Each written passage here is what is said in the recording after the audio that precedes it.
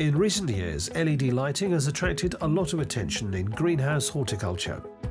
One of the benefits of LED lighting is the higher energy efficiency. However, growers are still looking for the best way to implement LED lighting in their production systems. In the carbon-led project, Wageningen University and Research works together with Bayer Crop Science, Philips, INRA and StartLife to reduce the carbon footprint of greenhouse horticulture based on LED lighting. This consortium has been designing LED-based production systems and demonstrated these in an experimental tomato greenhouse.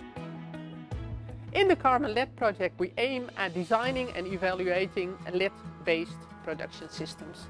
And it's not as simple as just replacing the traditional HPS lamps by LEDs. A traditional HPS lamp emits quite a lot of heat, leading to too high temperatures in the greenhouse, window opening and loss of heat and CO2. In designing a LED-based production system, we have to optimize all elements.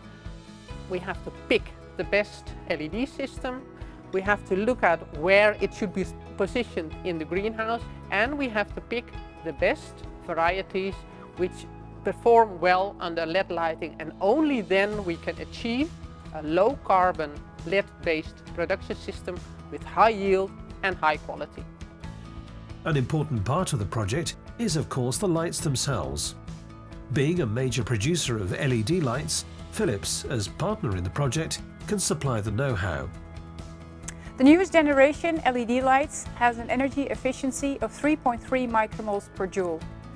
This is almost twice as efficient as conventional HPS lights. LEDs also produce less heat, which enables better climate control in the greenhouse, contributing to optimizing production. LEDs have one more benefit, and that is the opportunity to choose a targeted spectrum. It's been proven that a combination of red and blue LEDs works very well for tomato production. This research is showing that far red also plays a role here. One of the questions in the carbon-led project was, are some tomato varieties better equipped for LED lighting than others? And if so, why? This question was answered by the breeding specialists of Bayer Crop Science. We as a breeding company are experimenting with LED and different vegetables and try to find the optimal combination. In this particular experiment, where we apply far red light, we see large differences between different varieties. Some of them respond neutral, some of them respond really positive for yield. This gives us room for selecting the best variety. All of this has produced stunning results. The carbon footprint of LED-based production systems can be reduced considerably compared to conventional lighting systems.